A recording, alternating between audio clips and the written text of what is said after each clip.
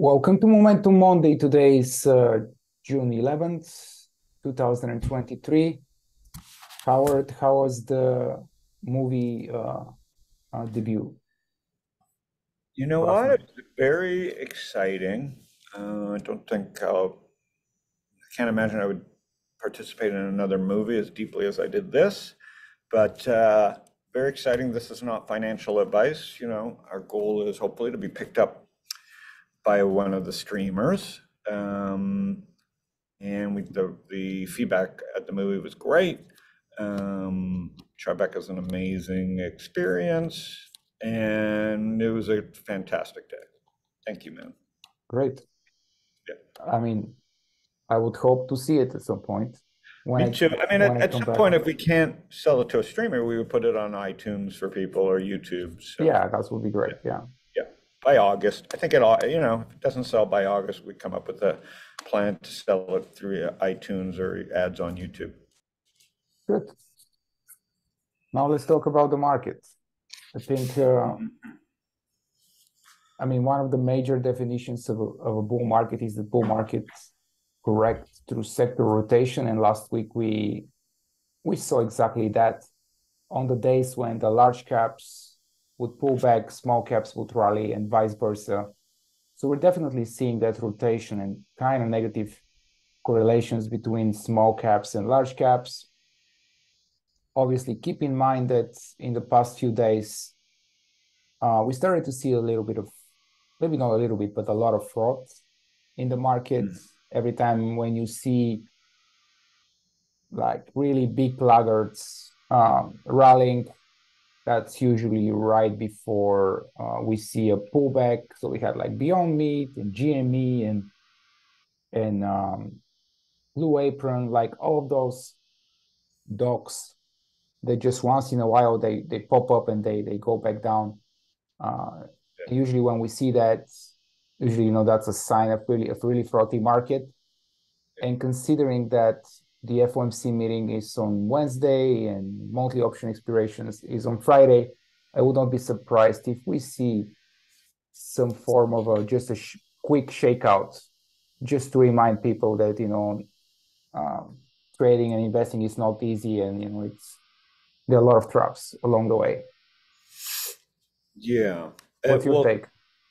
there's a lot of stuff to digest, right? I think the biggest thing is tech has had a good run. Why? They have earnings. The big tech companies have had a good run because, first of all, the numbers are staggering. You know, Apple sells, Apple is a mix of LVMH and Hermes, and obviously Apple itself is a brand plus technology and very vertically integrated, and they're going to have their own AI chips, right? So they touch on everything that's working other than the degenerate economy. But in a way, because of the App Store, they are DraftKings and FanDuel. They take a rake off pretty much the degenerate. So they're taking their rake off the degenerate economy. They have the Apple Wallet. They are banking now. They are holding deposits. I mean, to be honest, if you're own more, like I said, if you own more than the top 10 stocks in the country that are performing well, maybe you're over diversified. Like if you own more than Apple, you might be over diversified. Obviously, that blows my mind because I used to say Google should be your tech ETF, but in a world where now if you want to diversify out of tech and into fashion, really, if Apple bought a couple of liquor companies and a vaping business, uh, they would probably be the only stock that I would recommend people should own. Much like a lot of people own Berkshire Hathaway. And by the way, if you pull up Berkshire Hathaway, I think it's at 52-week highs. And aren't the banks supposedly a shitty business? I mean, it's not just a bank; they own so many businesses. So No, but you know what I mean. In a world that Berkshire Hathaway's done so well, being a financial company, is it could Tim Cook and whoever's next not run a business that's chart looks the same way? And why are we even bothering with ETFs than if owning Apple? So if Berkshire Hathaway is a perfect representation of financial, Apple may be with now banking may be the perfect growth idea for the modern Berkshire. I used to say that about Google, Mhm. but AI might change. Anyways, that's what's going on. What's The your other thing take on that's going on, Apple's new product, the yeah, Vision Pro? well, it's an incredible fashion product. But Ivan, let's now pull up the IPO index. So I'm fascinated by this because there is a lack of supply. Like the companies aren't going public. So at some point that will change. And that chart, oh, where are we at? Yeah, this is the one that I followed. Okay, and so that is interesting to me because it's not run by a person per se, like a degenerate Kathy Wood. There's a process to this, right? And we've basically gone nowhere for 6, 7 years. So supply is being sucked out of the system, or the new supply that came in was not good enough or growthy No. enough for people to care about. Okay, so if there's going to be a news cycle, the first place this will show up here, and we're not there yet. So a really good market will have IPOs. What's now further in favor of this upswing, even though it's in a way backwards and it's going to upset a lot of people, is that the government has got their eyes set like they did on weed on crypto. So if we were to look at a Coinbase chart, we now know why the company can't bounce. Uh, you know, they can't bounce because the government is is basically treating this like a tobacco company or like a weed company at this point, or like they taught, treated the gambling company. The weird thing here, Ivan, is that they already approved this. So the government is like completely overstepped its boundaries, or at least Gensler has. This has got to be a congressional thing, not an SEC thing, because this is the same SEC that approved this. Okay, so knowing what we know, you could argue and scream at your computer all day or the government, or you can move your money to something that has less headwinds. And that's pretty much everything but crypto. So what I don't understand about crypto is the behavior of smart people thinking that this is going to end anytime soon. America, for whatever reason, and at powers that are much higher than you and I, or Chamath, or David Sachs, or Fred Wilson, or Mark Andreessen, or Chris Dixon have the power over, has said, not only are we against crypto, we are going to look back and figure out who else has been breaking the law. Why would I take fresh money that investors give me and speculate against the government? Right or wrong, I hope people make a fortune, and I hope I'm completely wrong, but you have this agenda to, at least in the United States, stop that back. I think that's really fantastic for Bitcoin and Ethereum long term, because if America hates it, that's going to create demand at some level. And the people that need to get their Bitcoin because the world is ending have an extra reason to get it. But crypto needs networked effects. And if you can't grow the network, at some point, Bitcoin will lose volatility and trade more like a commodity and not a growth vehicle. So what's good for Bitcoin and Ethereum is really not great for the people trying to make money in Bitcoin and Ethereum, because we need the US, okay? And then the second thing is, even if you think you're smart enough to invest internationally, if you're set up in the United States thinking that, you really, I think, are lying to yourself. It is a whole different world to deal in international business.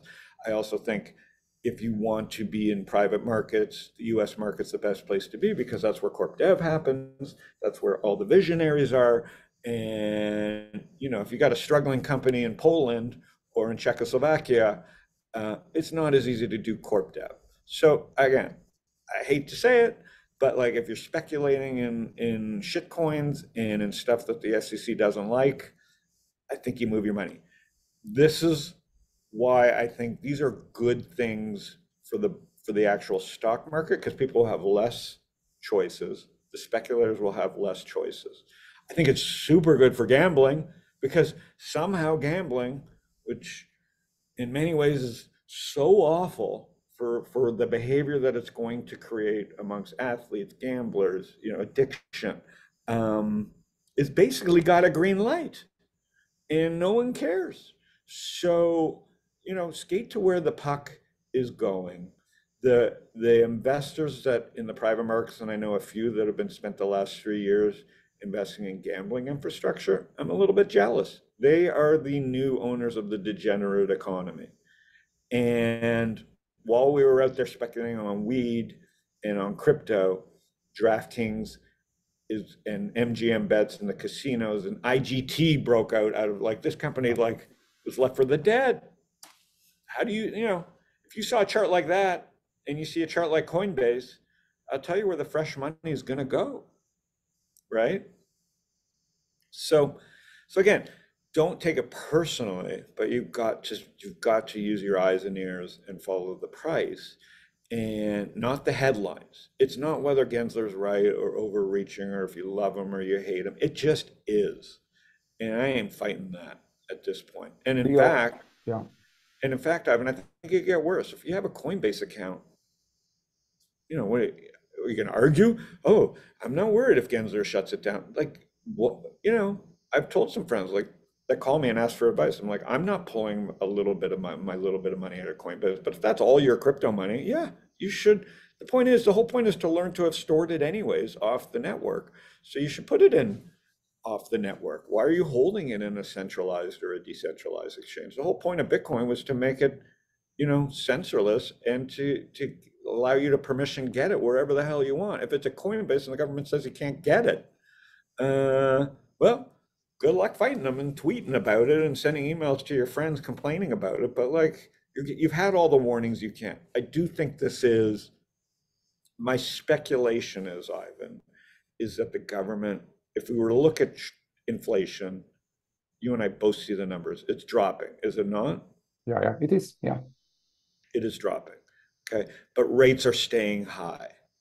And I do think in a normal world, without crypto speculation, the government would already be cutting rates. The Fed would already be cutting rates. And my thinking might be that they're waiting to put a final hammer in a lot of these speculative areas, and weed won't get approved, and crypto will just see nothing but a fight. The other problem I worry about crypto, Ivan, is that like all these people tweeting and whatever and thinking they're important, they're not going to get to the streets and demand their crypto. If you live in America, you don't need crypto other than to play games and speculate. So no one's going to be out there fighting for crypto in the United States. People have other worries, much like marijuana. If you really want marijuana and it was illegal, you smoked it in your home. If you really want crypto, you'll build something great and just maybe good luck. Web3 is a real thing, but you are not going to have the capital that you once had to support you because the capital is going to flight to places where people feel they have less friction. And right now, even gambling has less friction than crypto. And you're seeing that in the stock. But So where that's else are you in the seeing? US, Howard, because if you talk to younger people in Europe, they don't own Nvidia and Apple and Amazon and Google. I'm just They talking about trade. the US, sorry, but unfortunately, I think I'm always talking about the US because if you can't find US investments with 300 million population and a somewhat working government and stock market, you're an idiot. We've said that from the Yeah. beginning. Like, so if you have to go off, and by the way, your best proxy for an international tech investment could still be Bitcoin and Ethereum, but you don't have to pay 2 and 20 to get it. And if you really believe in Bitcoin, then go to a YouTube video and watch how to store it properly. You don't have to store it in an exchange. And so I'm not against those. I'm just saying 10 years ago, there were ways to hold Bitcoin that weren't in a decentralized or centralized exchange. That hasn't changed. That's why Bitcoin's still at $27,000. Yeah. But there probably is a much lower number ahead if the US truly takes it offline. And so the risk reward, I just don't get versus, the risk reward of owning Apple in an up market or, other tech stocks. So I mean, that's just my trying to work it through in Mhm. my brain. Does it make sense to you at all? Yeah, it does make sense, but the US is only 5% of the world, and the rest of the world, is still heavy on crypto. So I don't know how it's going to play out. I mean, your guess and my guess are just as good as any. So I'll just let things play Yeah. out. Personally, I don't own any. Like I just own US stocks. Yeah, and there goes there, but that's my point. There's just people will not own it. Like people like you who make markets for people, the people that trade and create liquidity in the system are just not going to be there because it's just the technical headaches are combined with the actual price action is not warranted of it. You need to make money. You're looking for things that are moving.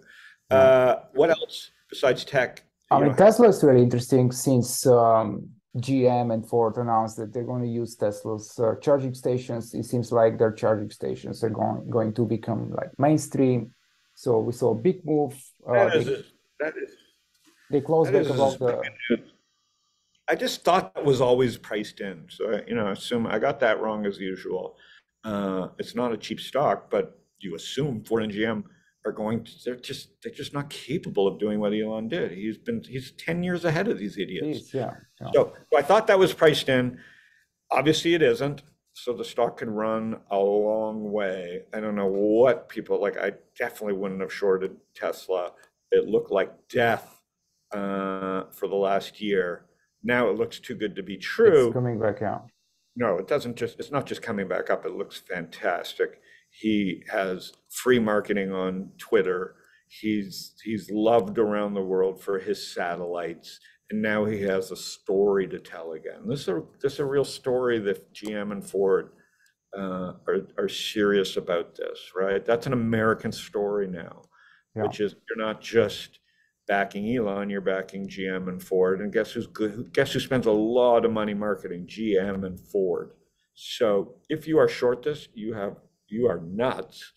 God bless.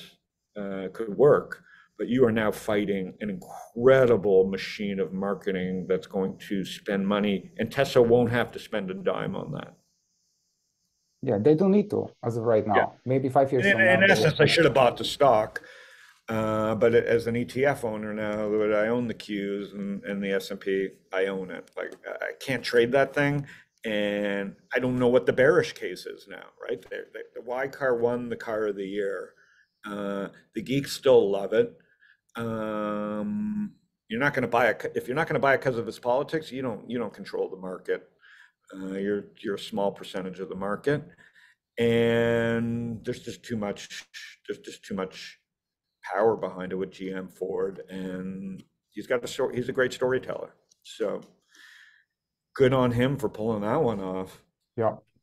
But And I'm yet, sure it was him selling stock in the low, in the mid hundreds not too long ago. So he's definitely torched a lot of his own capital in Twitter and making that deal happen. So the market has a way of, as smart as Elon looks, it also had a way of smack him in the forehead on the way down. of course, I mean, he said he regrets selling, but no one's Right, perfect. selling because he put Yeah, himself in a position where he was forced selling. yeah. Yeah. The other big story is still probably the biggest story this year is still AI, and we see new companies mentioning AI on a almost daily basis, and for the most part, they are rallying, and they're all sides of them. It's not just NVIDIA, AMD, and Microsoft and Google. At this point, we're starting to see more and more smaller names joining the rally, and I'm Oh thinking that wow! this will be a I just walked by huge, their offices. Let me look at a monthly on that. this will What are be they? A tech a company? huge trend for the next Goodness. few earnings quarters, when we're going to see more and more companies outside of tech mentioning how they're using AI to optimize, Yeah. just because they saw that Just another reason why that crypto, worked. if you're a crypto company and Gensler's got you in your sights, AI doesn't really help you. You know what I mean? So crypto is quickly pivoting to their own AI stories. But again, be careful where you're speculating right now, people. Like again, speculation is entertainment at this point in the world, but there are good ways to speculate and bad ways to speculate right now. But anyways, there are so many good setups, Ivan, and there's going to be so many opportunities on a pullback here. I would say the thing that still scares me is rates and They're still just high, and it seems like the Fed might be willing to keep them high for at least maybe a few more months, just to see if well, something it's will not break. hurting them. Yeah, It's not hurting them. I'm saying they are not. This is why I think they're acting on crypto. It hasn't hurt them. It will hurt. Like Ivan, if you need to upgrade your home, you can't because your price of your home triples on the next time you buy a home. Yeah. That loan, that is America's wealth is tied up in real estate. So there is to be careful. Like this is not going to be a straight up market. There are the leaders have tremendous balance sheets and are great storytellers and are very diversified businesses, and they were the first to bounce. But like you said, we're already getting into some frothy behavior in the shit companies. Definitely. I mean, we Yeah, saw Carvana, Beyond Meat, yeah. These are GME. not. There's no Yeah, news story here. This is a shitty company that's lied. no, It's just been a fraud. So a 500% rally is fun, but don't kid yourself. Like there's a Peloton. lot of Yeah, problems all of with a them. lot of these companies. Yeah. Oh, Yeah. Peloton rallied and then just pulled back quickly. Yeah, I mean, that's what they usually do, pop and then come back. Yeah. Every time I get on my Peloton, I just am mad at the company because it's like a great product and it doesn't do anything that I want it to do other than like let me spin my wheels, you know? It's Hmm. just pathetic. Just pathetic that that's not a software company. All right. I think I've said my piece. Do you have anything Yeah, else? I think that's all. Let's finish with that. All right. Where are you today? I just came back from Greece and I'm back in Sofia and I'm going back to Greece in 10 days again. It's really beautiful, Isn't Greece amazing? amazing, incredible food. Really like it. Yeah. Incredible food, reasonably priced. Government's pretty stable for a rare moment. Great time of the year to be there. But yeah, the food and accommodations are great. Um, I'm going to be I'm going to be at a DraftKings day in Boston. I'm kind of excited to sit with the exec team. I know the CEO. I've had him on the podcast, but I'm spending a day at my first time, maybe since I was a little kid. I don't even remember being. I'm going to be at Fenway Park for DraftKings day and just seeing a lot of sports startups, sitting with the exec team. So I should have some insights there. That's amazing. We can't Yeah, wait to hear. and then I'll be back in San Diego by the middle of the month. When are you back in San Diego? July 2nd. Okay. See you then. All right, see you then. Bye. Bye.